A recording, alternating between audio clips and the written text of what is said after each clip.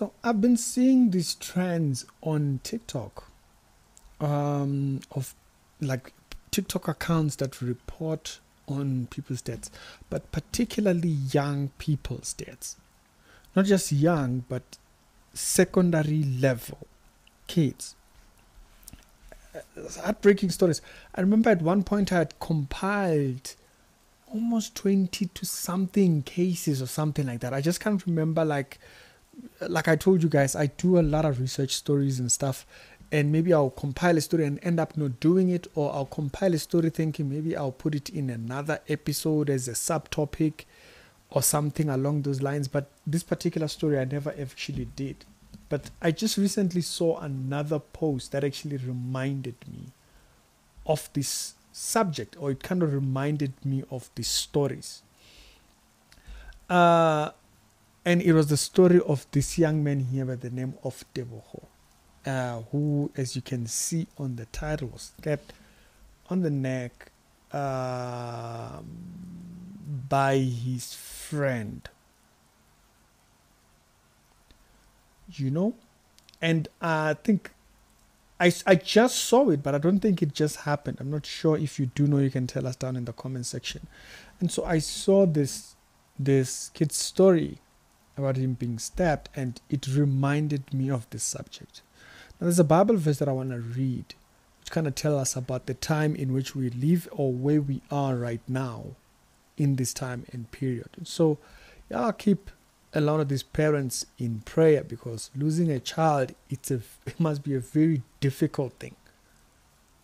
You grow thinking your kids are going to bury you, and so to lose a child with full potential, it must be something very heartbreaking. But also it tells you why salvation's time, that's why the Bible says salvation's time is now. It doesn't say you'll receive Jesus when you're older or something. It's something that you receive now, because you do not know when. Like I look back at my life when I was in high school, I was very reckless. We used to go partying in Yeovil. A story of a different day. Like Yeovil in the period of the mid 2000s, like 2006, 7, 8, was very dangerous. Those were the days when they used to steal. They would rob you even your jeans. And those were the days we would be walking up and down Hillbrow, going between clubs and stuff. It was very dangerous stuff. But when I look back at it, I was like, what was I doing? So that's why salvation's call, it's not another day, it's not thing. Now, for those that might have not noticed it, I think I saw it first last year, before I talk about this kid here. Like I said, I couldn't remember all of the stories. You guys remember this story of this couple here? The guy stabbed the girl. I think there was a video that even went viral. It was about last year, ending of last year, if you remember. She was a student, actually, it was said. Then last year also, towards mid last year, there was a story of this kid who was a grade 11, who was also stabbed, as you can see in the title, or in the subtitle that is put over in there.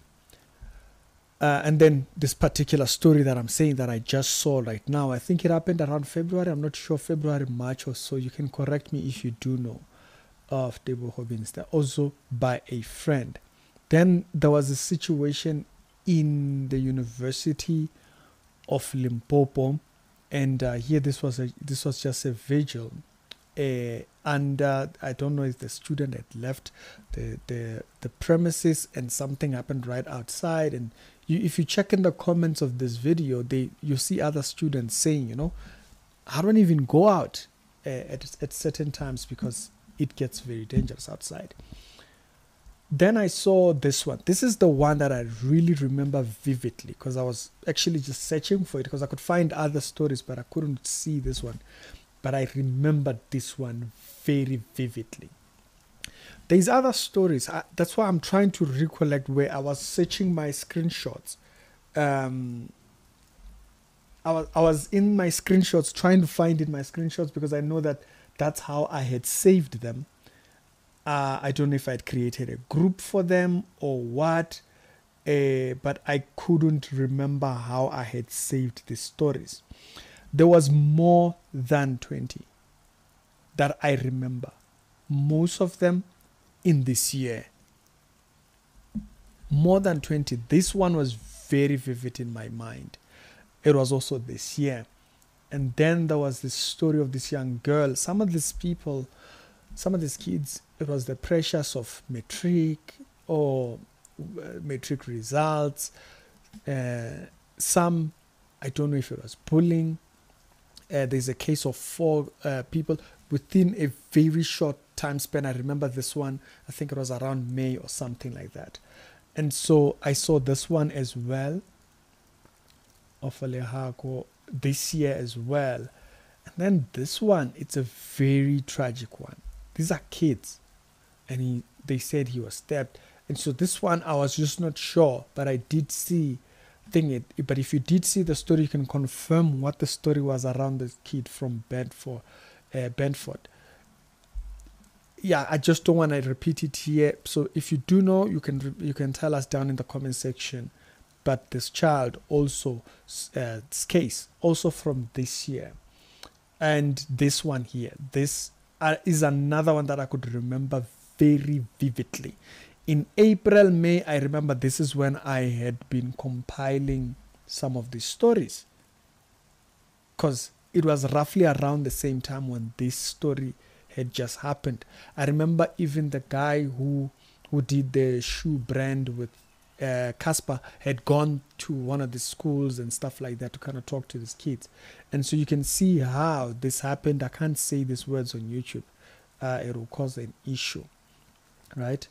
And so, and yeah, this is the name of the school for students, roughly around the same time. Now, if you can remember this one also, it was a very terrible story. I just can't remember why.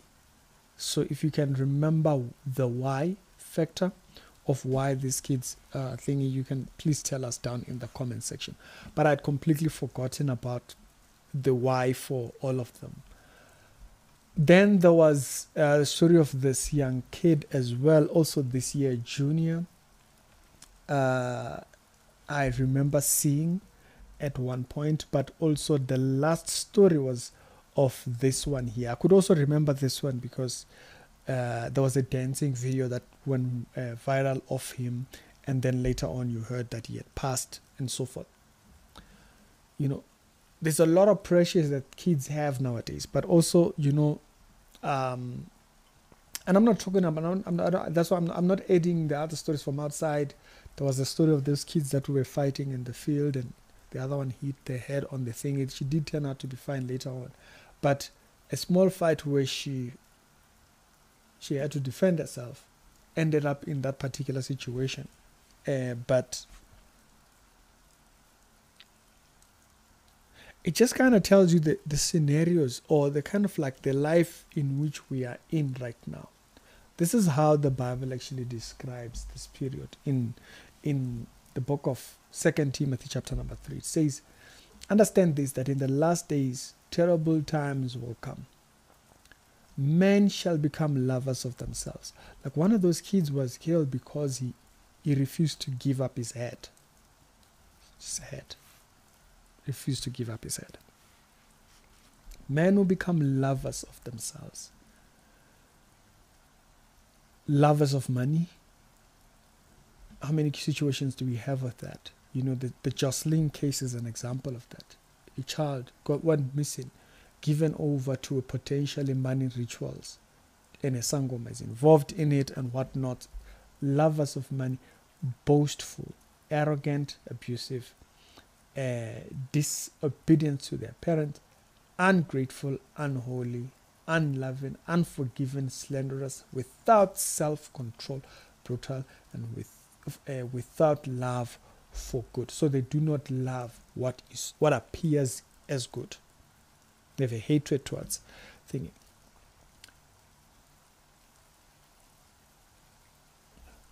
It reminds you of a story. I think 2 years ago there was a story in Limpopo of such a kind. The other girl was jealous of the other girl because the other girl was doing well. She wrote a letter, and then the girl went in. She said, you know what, you can't hate me for this, and so there's this thing, and in Limpopo there's a lot of them. Oh, around South Africa, as a matter of fact, there's a lot of this particular case. That's like I said, I can't even recall all of them. First thing that you'll note is teaching a child situational awareness. It's a very important thing. Let me put it in simple terms. Situational awareness, I mean their environment, or seeing their environment or the place they are in. To say, once you see this, get out of there. Don't stay there. There are people that had vowed to just defend themselves. I'm going to defend myself. But little do they know that that defense will just will end with. Last year, I lost someone that I knew who went to the same church I got born again in. And I wanted to talk about it, but I ended up not. Because I had not covered all the points that I wanted to thingy for me to cover it. So I just ended up not doing the story. He was a Bolt driver in the Hebrew and Yuval environment. And so when he went into a different, I think he was in Yuval, and when he was there, they just came up, these boys came up to him, and they attacked him for a phone, because you remember Bolt, they use a phone. So they attacked him for a phone, and whatever happened in between that, he lost his life. And he was a pastor. Back when we were in church, when I just gotten born again, he was already part of the youth. He used to do a lot of youth stuff and all that kind of stuff. He was a leader of one of the youth groups and stuff. And so it later on became a pastor. Yeah, that's how he died, just like that. Just a phone. We live in such an environment. Situational awareness is such an important thing, to be aware of a situation. But also sometimes, even as far prepared as one can be, someone, you just don't know how you will be when you are startled. You might resist, not because you want to resist, but you might resist because when that fear steps in, you just don't know how you might behave. Sometimes you'll blame the person. Why did you fight for a phone? It's not necessarily that the person is fighting for a phone, but because they have never been in a situation where they've had to defend anything. When that thing arises, that's just the first thing that arises out of them. Situational awareness. It's a very important thing. But also when you read this verse and you see what kind of people, without self-control, brutal, when the verse says people will be very brutal in nature. These are kids in high school stabbing each other and whatnot and all this kind of stuff. The little boy story, that's why I'm not even repeating, because they said that he was stabbed by another student. And so that's why I just didn't want to repeat that, because I was not sure exactly. I'm not sure.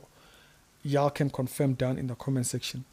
We live in a very terrible time, but also as a young person, it's important to understand why giving your life to Jesus doesn't have a time. To say, oh no, I'll do it later. You don't know tomorrow. Some of us will look back and we're like, Jesus Christ, I survived that.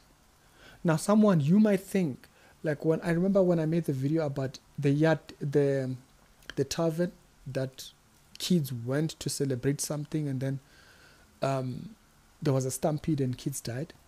You'll remember, if you remember that video, I mentioned something in that video. I mentioned there might have been a child there that was not like that. Didn't party, didn't do nothing. They just wanted this one time to celebrate. And in the course of them, this one time, wanting to celebrate this one time, led to them passing. You just don't know tomorrow. You just don't know what's going to happen. You step out right now, you just don't know what's going to happen. So salvation doesn't have a time. Now it's the time for it. I'd advise you watch the video that I made on Casper Nyovest. Why do we get saved? I think that video is very important to understanding that, because some people just don't understand that. We live in such a time where you have to be very much aware of where you are, you know. It's a very scary world we live in. You know, we're just thankful that we have one more day to be able to speak of the goodness of God. And by the goodness of God, we don't mean, oh yeah, the goodness of God, I survived and I'm here today. Okay, we're not trying to make a statement about those that lost their lives, right? So I've warned about that. If you watch the Ralo Khalela video that I made, I spoke about that. You know, Christians sometimes, we tend to be a bit reckless in that. You know, we think of, because you survived, because, you know, somehow, because you have. No, it's not that. We're just thankful that we have today, so we may fulfill the purpose of God upon our life, which is that people should hear the gospel. You don't know what tomorrow looks like. That alone should be word enough. You do not know what the next minute looks like. You don't know what the next 10 minutes looks like. There's no better time for salvation than right now. You listen to the black coffee story. It's quite an interesting story, honestly. That's why I keep referencing to it, because black coffee says he wasn't even praying to survive the accident. He says his prayer was to find himself in God's presence. You know, and he thought he would have this value for life when he get out of that accident. And he says he just didn't feel it. He didn't feel like he had it. He felt like he had gained something when he escaped the accident. But then a week, 2 weeks later, he feels like, I feel empty. I feel like I should have gotten something. That was a very powerful testimony. The way he put that, that's why I said, you can't fake that. You know, you cannot fake that. We must be very much aware of where we are. It's very important. It's very important to be aware of where you are. You are in that period where the Bible calls the end of time. End of time, meaning this plane in which we live in has a particular time frame. Tomorrow, not guaranteed. It's Ricky. Other videos down today will be down in the pinned comment, and I'll see you later. You can confirm for me the other stories which I was not sure about down there. But yeah, I'll pray for these parents, you know.